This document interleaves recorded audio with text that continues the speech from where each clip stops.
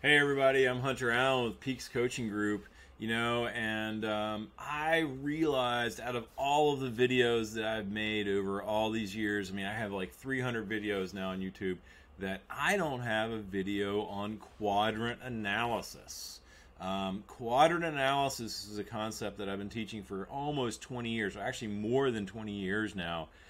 This is a concept that came up, that Dr. Andrew Coggan came up with, and we have introduced it in CyclingPeaks Software, which is what it was called back in 2003 when it was launched, which became WKO, or TrainingPeaks WKO software.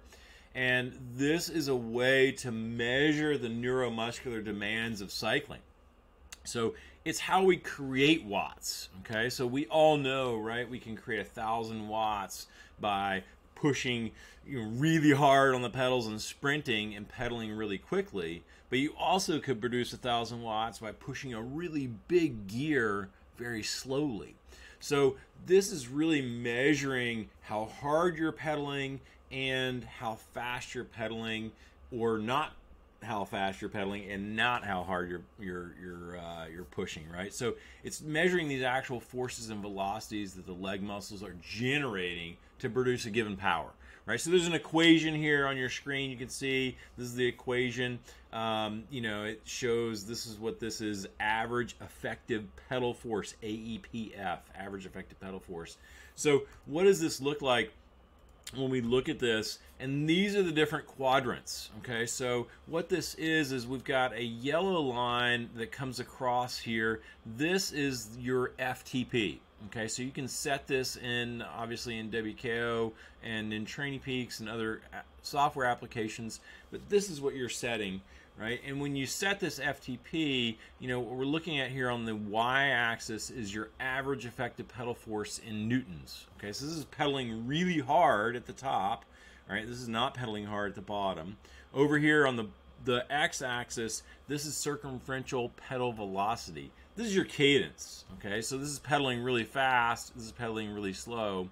And this line here in the middle, this is 90 RPM, okay? This is what we call your threshold cadence.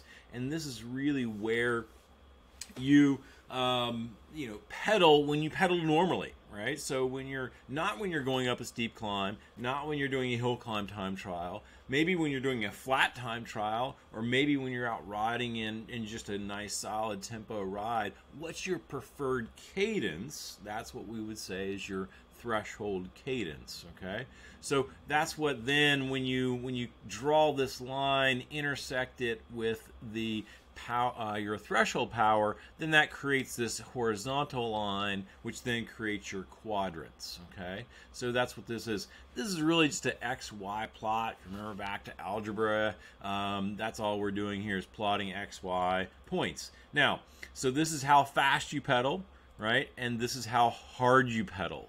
Okay, so that's what these things are. Quadrant 1 up here, this is high cadence and high force. So you're pedaling really, really hard, and you're pedaling really fast, over 90 RPM. So this is sprinting. Okay, so when you see somebody in this quadrant, these points that are going to be in this quadrant, they're going to be sprinting. Okay, they're going to be out of the saddle. They're going to be going super hard and fast. Okay, quadrant 2 is this quadrant here. This is low cadence and high force. Okay, so this is pushing a big gear. This is putting out, less, using less than 90 RPM as your cadence. And this is an example of mountain biking. A lot of mountain bike races, a lot of mountain biking. We push a big gear with a lot of force out there at a low cadence. This is also an important area to be for what we call tractor pulls. So we do tractor pulls or big gear intervals in order to elicit a strength adaptation to actually improve the strength of the muscle. So doing big gear intervals, short 30-second blasts in a huge gear. All right, I'm not talking about riding at 50 RPM for hours, right? That's riding here, but you're not putting out a lot of force, okay? So this is a really high force, low cadence. Quadrant number 3 is down here.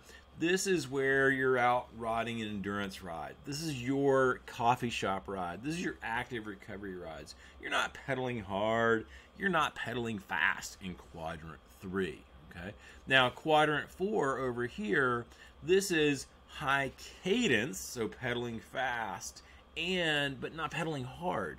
Okay, so this is like being in a pace line.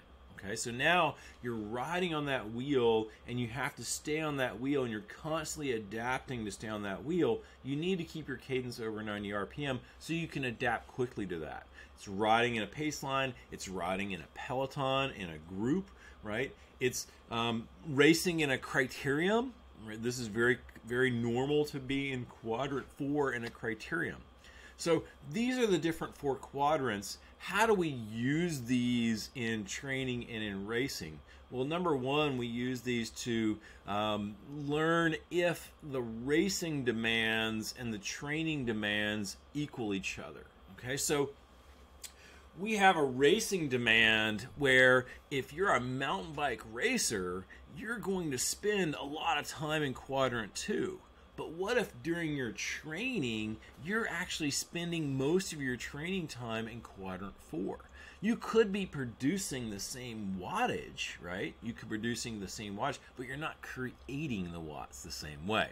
So this is a really important thing, is that you have to train to the demands of the event, right? That's the number one concept that I talk about a lot in training with a power meter. Train to the demands of the event. Right? What are the demands of the event? If they're in quadrant 2, then you need to do training in quadrant 2. Conversely, if you are doing a bunch of criteriums and riding in a group a lot, and you're doing a lot of sprints, and then you're riding at a quick cadence in quadrant 1 and 4, and that's a regular part of your races, but you spend most of your training time in 2 and 3 doing those same watts, hitting the wattage numbers, but not creating them correctly. So we need to change kind of the way that you're training to meet the demands of the event. This is a really important thing. Secondly, we use it to confirm that you are doing the right quadrant, right? You are creating them correctly. So once we know the demands of the event, then we can use this in a post-analysis to say, oh wow, you did knock out those sprint intervals because all of your data is in quadrant 1, or you did do big gear intervals correctly, they're all in quadrant 2. In this example you see right here, we see the red dots right here. This is a time trial, okay? So this is a time trial, but it's actually just below this athlete's threshold. Okay, so their threshold is right here. When we would see a time trial where they rode right at their threshold and above, you would see points just above this. This blob would shift up a little bit. The red blob would shift up. So that's what we look at when we see this. We can identify kind of where you create these wattages, and do we need to make a change for that.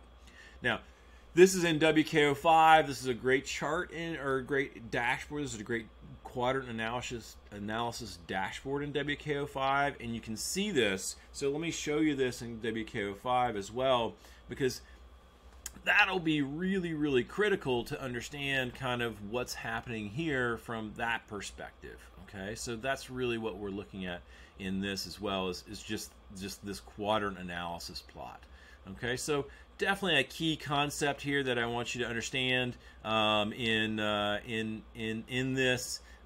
You need to really figure this out and understand how to use these quadrants, and that's a critical part to learning about quadrant analysis, right? Quadrant 1, high cadence, high force. Quadrant 2, low cadence, high force. Quadrant 3, low cadence, low force. Quadrant 4, high cadence, low force. All right. Thanks a lot for watching. I'm Hunter Allen with Peaks Coaching Group. Check us out on Facebook. I've got a power newsletter that I send out every week. Subscribe to that on peakscoachinggroup.com. I do tips all the time on Facebook under Peaks Coaching Group, and also Instagram. So look at those, check those out. I'm always on there. We've got cycling camps, we have coaching. We love working with all of our athletes, no matter what level you're at, whether you're looking for longevity, whether you're looking to increase your FTP, you want to win Leadville, you want to do great in a Grand Fondo, or you want to win a stage in the Tour de France. We have coaches for you. So thanks again. Have a great day, and I appreciate you watching.